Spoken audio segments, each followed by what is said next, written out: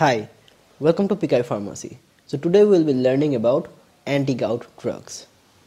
Now gout is a disorder of purine metabolism in which plasma urate concentration is raised either due to overproduction or impaired excretion of uric acid. Now when the blood urate level is too high, then the uric acid precipitates down as urate crystals and it gets deposited in our joints, in our kidney and also in the subcutaneous tissues. Now let's take a look at the classification of anti-gout drugs. Now according to the type of gout, there are two categories of anti-gout drugs.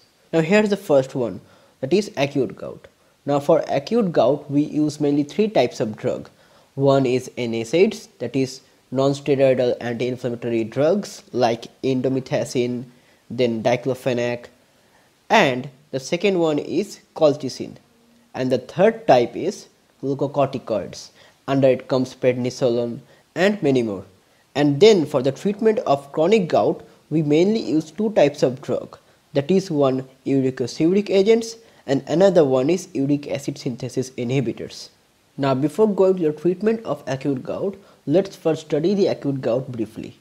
So acute gout is characterized by sudden onset of severe inflammation in a small joint, and it happens due to the precipitation of urate crystals in the joint space, which is the space between two bones, that is the joint.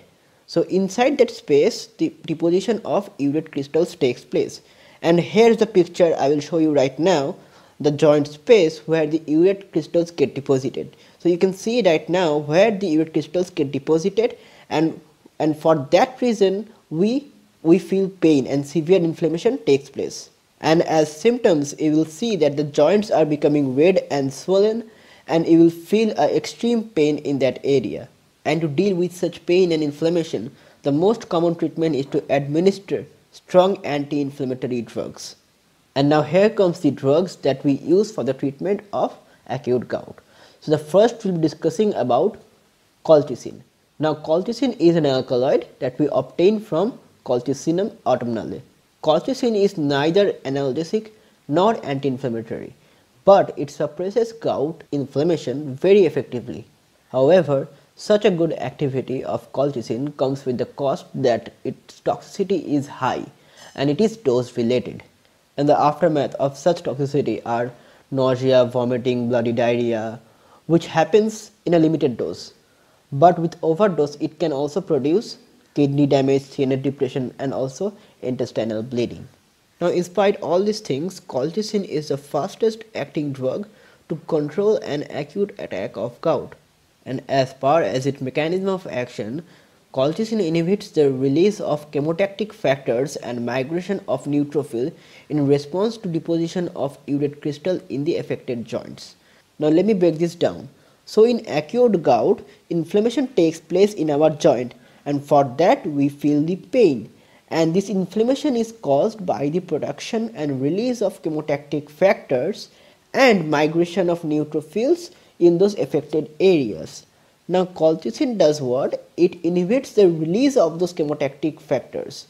Now due to the inhibition of the release of chemotactic factors, there will be no migration of neutrophils in those areas, in those affected areas, and since there is no migration of neutrophil, there will be no generation of inflammation, and since there is no inflammation, we will not feel the pain.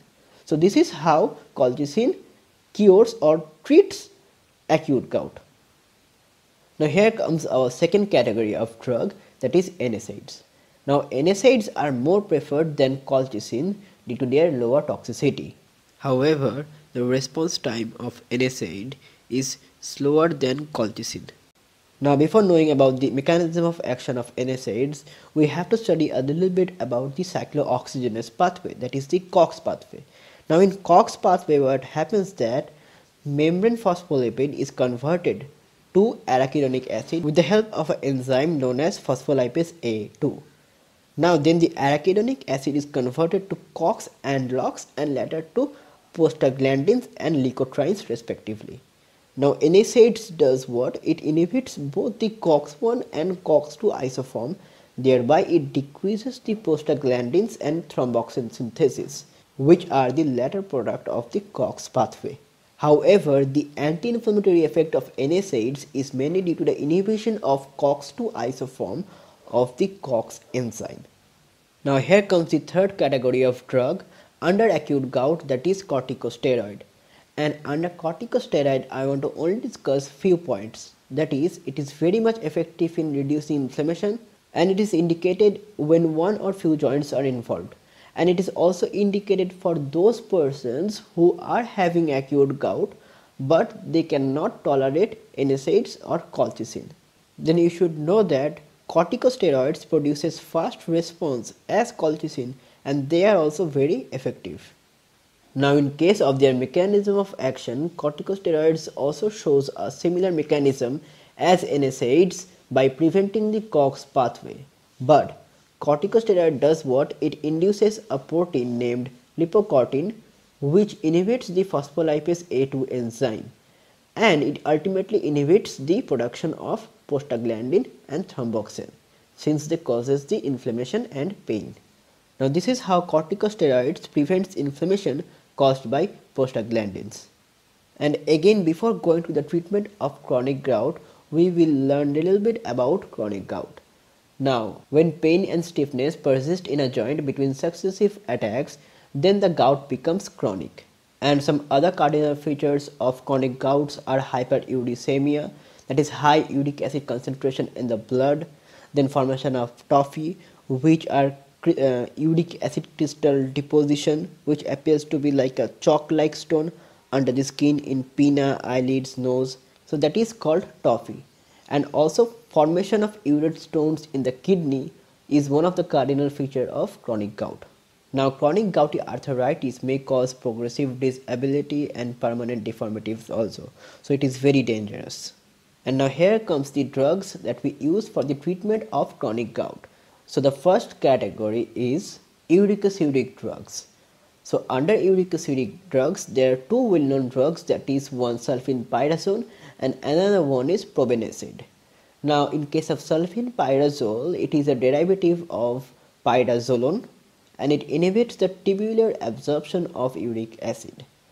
And in case of probenecid, it is a highly lipid soluble drug, and before discussing its mechanism, we should know that uric acid is largely reabsorbed by active transport mechanism, and only 1/10 of uric acid is excreted in urine.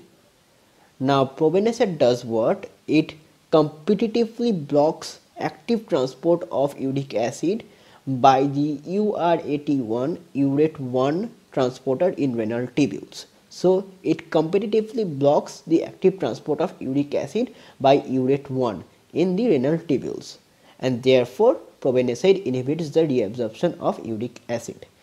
Now the takeaway from this slide is that uricosuric drugs inhibits the tubular reabsorption of uric acid. Thus it facilitates the excretion of uric acid from our body and helping to lower the uric acid level in our blood. Now here comes the second class of drug, that is uric acid synthesis inhibitors. And under this class there are two well-known drugs, that is allopurinol and febuxostat. Now allopurinol is a short-acting competitive inhibitor of the enzyme xanthine oxidase. Now xanthine oxidase is an enzyme that helps in the formation of uric acid from nucleic acid. Now allopurinol's major metabolite, that is alloxanthine, is a long-acting and non-competitive inhibitor of the xanthine oxidase enzyme. So its metabolite also prevents the formation of uric acid by inhibiting the enzyme xanthine oxidase. Now reduced concentration of uric acid due to the inhibition of the enzyme xanthine oxidase, the increase of the concentration of hypoxanthine and xanthine takes place, as they are the precursor of uric acid in the synthesis of uric acid through de novo purine synthesis. Now, due to the increased concentration of hypoxanthine and xanthine, a feedback inhibition takes place which stops the de novo purine synthesis, and ultimately there is no formation of uric acid. Now there is one adverse effect of allopurinol, is that it produces hypersensitivity reactions.